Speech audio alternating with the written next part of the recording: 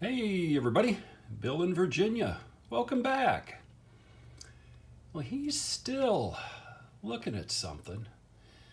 Let's see if we can see. Oh, I see what he's looking at. We've got a bear in the trees on the other side of the track. That has caught his attention. So that's what he's staring at. Hey, oh, wait. Uh-oh. I think he might be in trouble. Ooh, I don't think this is gonna end well. So I have just stained the scenery in the gorge that I did in the other video.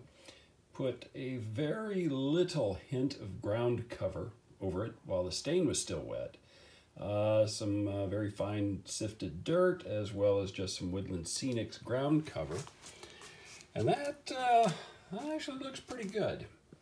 This area over here, I will add a little bit more in the way of ground cover and some vegetation, a little bit away from the trestle. So some of that is going to be hidden up at the top, where I've got more like what I've got over here.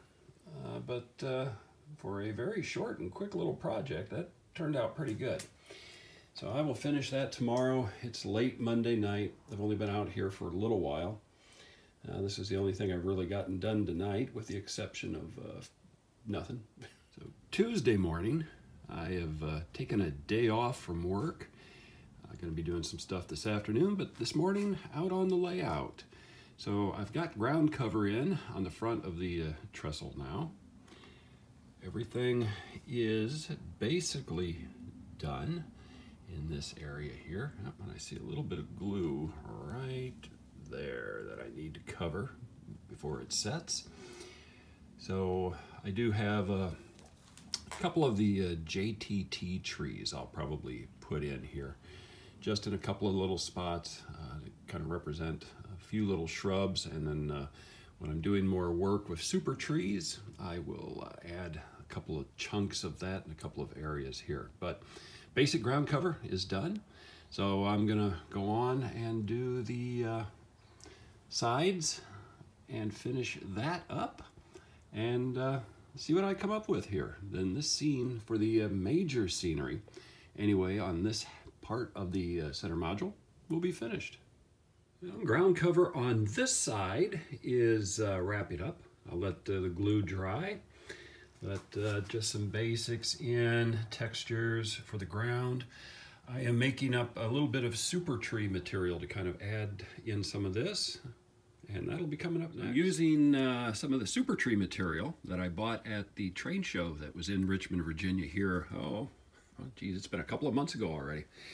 So I'm taking some of the segments and I'm making small trees out of them. The larger ones I've spray painted with the flat camo brown.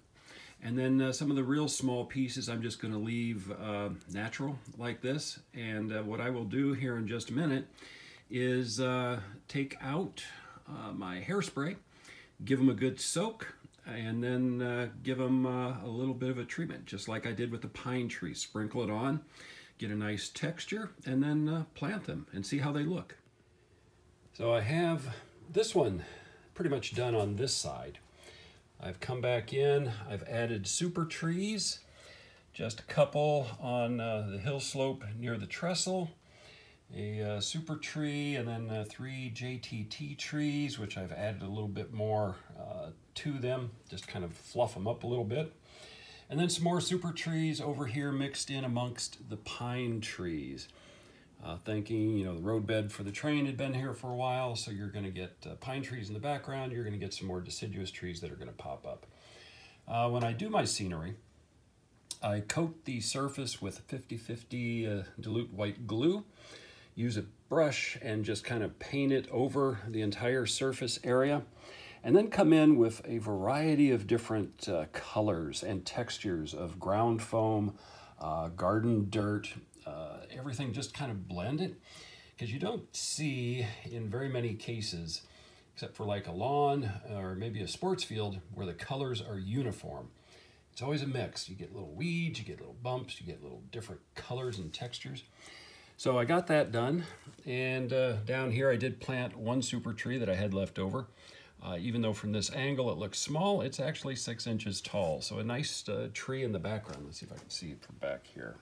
Yeah, kind of see it. So I'm ready to switch over to this area. Same thing, I'm going to paint on wood, or paint on the dilute white glue. Use a variety of colors that I've got. I've got earth, burnt grass, both fine, and then I've got coarse burnt grass, coarse earth-colored turf, some brighter green grass over there, and then dirt from the garden, as well as a little bit of material still left over from what I cut off of the pine trees. It's going to be enough to do this little area here. Then I can start focusing on the track in this area, but making some progress. So we are at Tuesday night. I've been out here off and on today, not much. Did a little family thing this afternoon during the spring break time. So didn't get out here all day, but this whole scene is coming together pretty nice. I added some super tree material, as well as some additional ground cover up against the cliff face over here. A few little super trees there. So what I'm going to do now is I'm going to clean the track. I want to run the train through this scene and just see how it looks. You know, that's going to be a nice little area like right here for some rail fanning. So I will give the track a quick wipe. I've been spraying isopropyl alcohol, and that just does leave a little bit of a film when it interacts with the track a little bit. So I'll clean that up. And this will give me a chance to see how that caboose goes.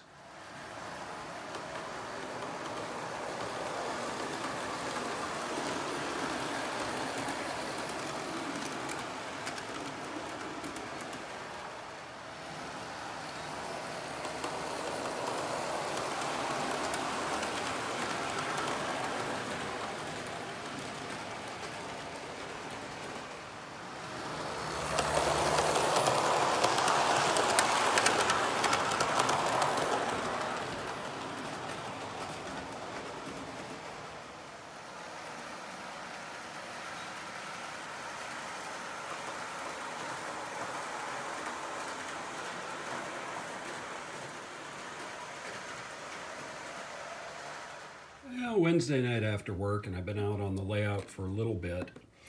I had kept a handful of ties from when I was doing some flex track work in different areas. So I've come in and I've sort of shaved the bottom off a little bit so that I can slide a tie just under, you know, where the gaps are. And I will come back in and I will glue it in place a little bit later. But that's there. I came back in and I added a few ties in here. This is the only place where I still have a gap. These are rail joiners, and you know what? A little bit of a space like that, it kind of matches. You get a little bit of a gap like that. So I'm fine with that. That'll more or less disappear when I put the ballast on. You know, put another one in over here. So really the track for what's visible on the O scale is done for now. I will, like I said, glue, but the next step is going to be to play with some paint colors and paint some ties and see if I can come up with a railroad tie brown-ish color.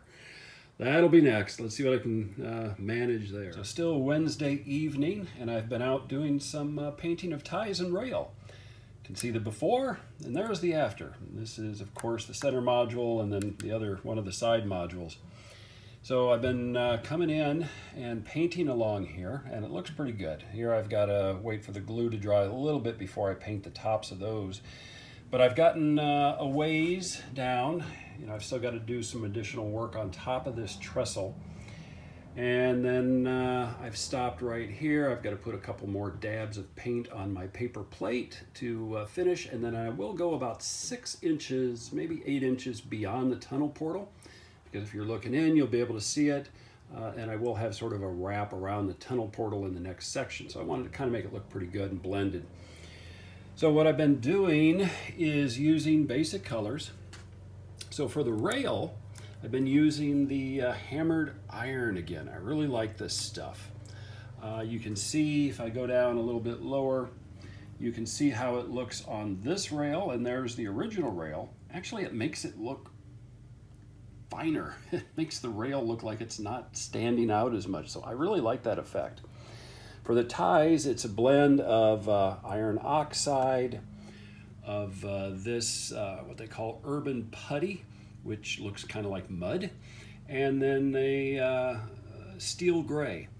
So as I've done before, I put a small blob on a paper plate, you know, urban putty, gray, iron oxide, and then just use the end of the brush and just kind of dab, dab, dab, dab, dab, dab.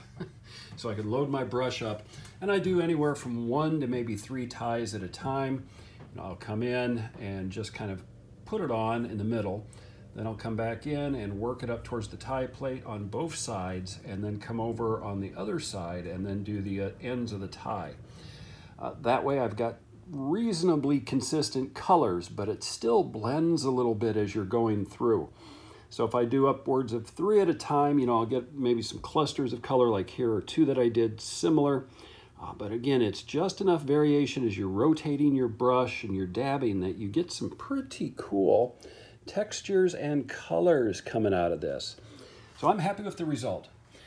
So a little bit later tonight, I will probably finish up the painting, and then I will dig out my O-scale ballast and just kind of start laying it and see how that looks. So here is the first ballasting done on the O-scale track that I did tonight. So I've got my ballast in place, and it is glued up to the bridge. So I will just let this sit and see what it looks like tomorrow. But there is the before for comparison. So Atlas Flex Track, Atlas Flex Track. I think it has made a bit of a difference here.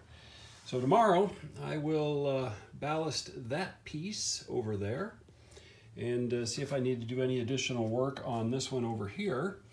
And then once I get everything done, and if I can get the ballasting done soon enough after work tomorrow, I'll clean the tracks and I can run some trains again.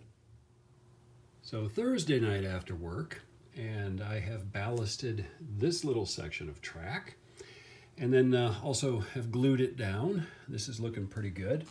I did put some ballast in there, and I will glue that down yet tonight. I'll probably come a little bit farther, just maybe up to about here with ballast. Again, what I'm going to do with this when I get to it is I will make you know, a cover over the track up to about this point, so that as you're looking from outside, you'll be able to see like rock walls on the inside. The train will disappear, it'll get dark, and then you know, I'm open in this area so that I can get my hand in if I need to, or you know, access. So I'll make it where at least the illusion continues a little bit farther into what that tunnel is going to be. Let's see, I have come back in and done a little bit more detailing on this side. The glue is dry, and while it is kind of hard to see, you can see that my tie plates look a little rusty. Not much, but a little. So what I've done on that is I brought out my chalk set, and I got this at like Hobby Lobby for like $6. Variety of chalks in earth tones. And here is one that looks like rust. You can see this is kind of to a point. I scraped all of this off, and I use that for weathering on the HO and N scale track to kind of give it the rusty appearance. But on the O scale, this worked pretty good to come in and just lightly do a quick, just like a tick on each of the tie plates. Didn't need much, just a small amount. And then once I had that done, I came back in with a stiff brush, and you can see that it's actually a little on the orange side, and just, you know, just kind of went down and rubbed it in. Made sure that my ballast glue was set, you know, nice and dry, so that I'm not popping ballast. And then just rub it. You get most of it off, but it leaves enough where you get what looks like rusty tie plates. And I did it on both sides. So you can kind of look down, you know, and it gives it a nice effect. It's effective. It looks pretty good. So I'm happy with that. So you know what? I think I'm going to let that dry down there, clean the track. And then the last segment on this particular video is going to be a train running. I'm not sure. I've got the caboose on the F unit, so I'll run the F unit.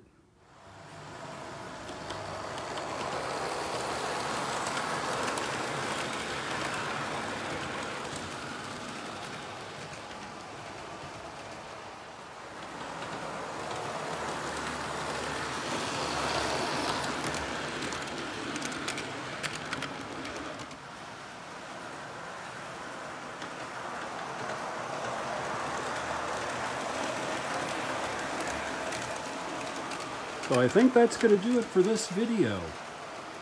Got enough stuff on it.